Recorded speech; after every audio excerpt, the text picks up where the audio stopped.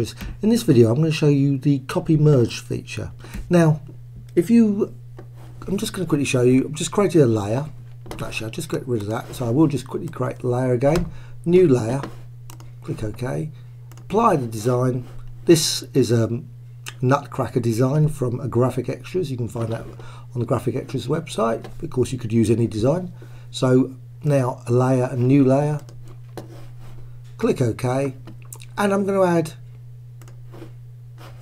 the Nutcracker again. Just going to delete this one, I don't want background layer. So you've actually got two layers. Now I'm actually on the background, the bottom layer now, and I'm just going to go over here and I'm just going to use the selection. Now I'm going to select all of it. Now of course I could just merge the document, I could actually flatten it, and just going to go up to here, edit, and you'll notice there's a copy command. Now if I use the copy command, it will just copy the single. I'll just do that, copy, go over to and paste. There you have it, just got the single design.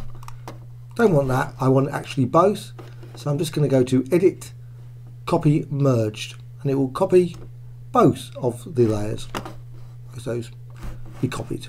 So I'm just going to go now to a new document and paste, and there you have it, you've actually got both. So the copy merged is a very useful tool, can be used numerous times. Pops up if you're using, say, like patterns, new fill pattern, and you've got multiple layers. You can just use the copy merge and it will quickly do it, so you don't have to flatten the document. That's the key thing. Okay, I hope you found this tutorial of interest.